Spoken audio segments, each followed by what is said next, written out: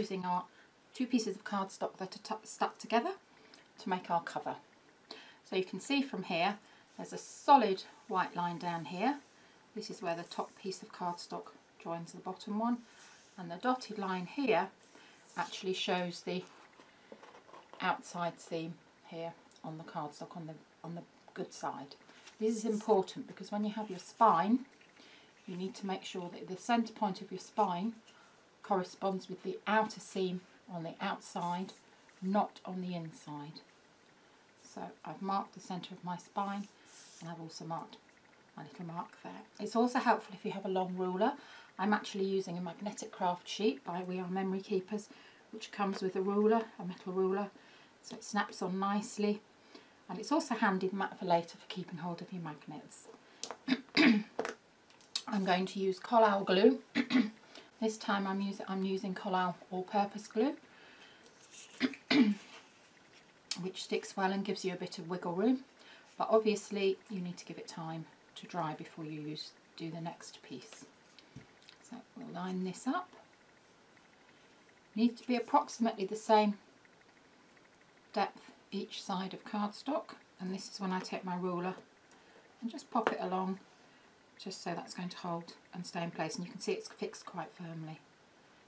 So I'll let my spine stick there like that.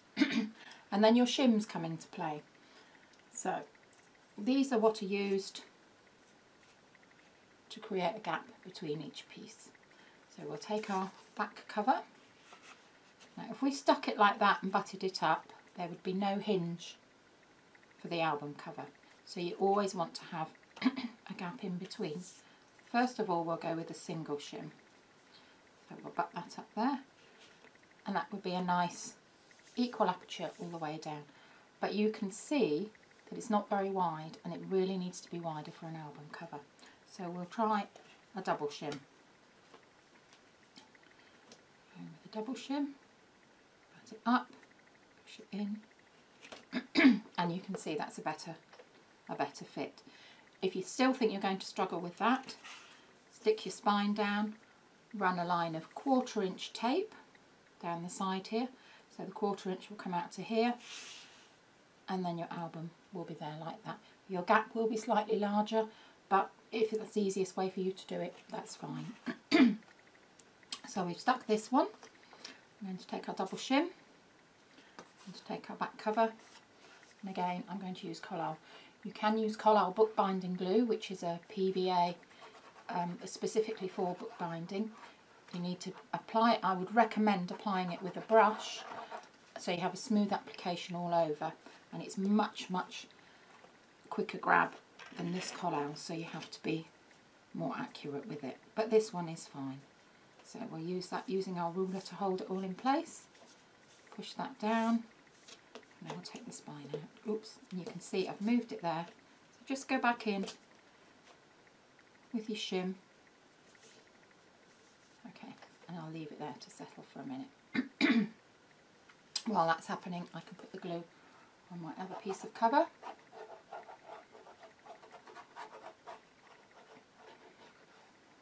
Sorry, this bit truly is like watching paint dry, but in this case it's watching glue dry. Okay, so we'll take our shim, pop it there, butt it up, and there you can see it's all joined. So that fits in nicely there, and that one fits in nicely there. Leave it to dry now. You can see at this stage it's stuck nicely. You might just want to turn your cardstock over and just lightly go over with a brayer, but not very hard, and don't go over the edges, just to lightly press it down a bit more, turn it